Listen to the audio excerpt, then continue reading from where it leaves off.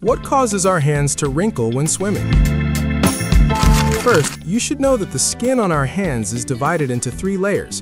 The deepest layer, the hypodermis, the middle layer, the dermis, and the outer layer, the epidermis. This outer layer, or epidermis, consists of the stratum corneum, which can absorb water but only slightly, without causing swelling. So, the actual cause of our hands wrinkling is a response from our body's autonomic nervous system. After the skin of our fingers is exposed to water for a long time, the nervous system detects it. The nervous system then sends signals that cause the blood vessels under the surface of the finger skin to constrict. This process is called vasoconstriction. When blood vessels constrict, the volume of tissue under the skin decreases. However, the outermost layer of skin remains in place, so the skin above it seems to be pulled inward and forms a wrinkled or folded pattern. Uniquely, this is not just a coincidence. Wrinkles actually help our fingers grip wet objects so they don't slip, similar to the grooves on car tires. So wrinkles on the hands are not a side effect, but a natural feature of the human body. So in essence, wrinkles can occur because of a reaction when we come into contact with water,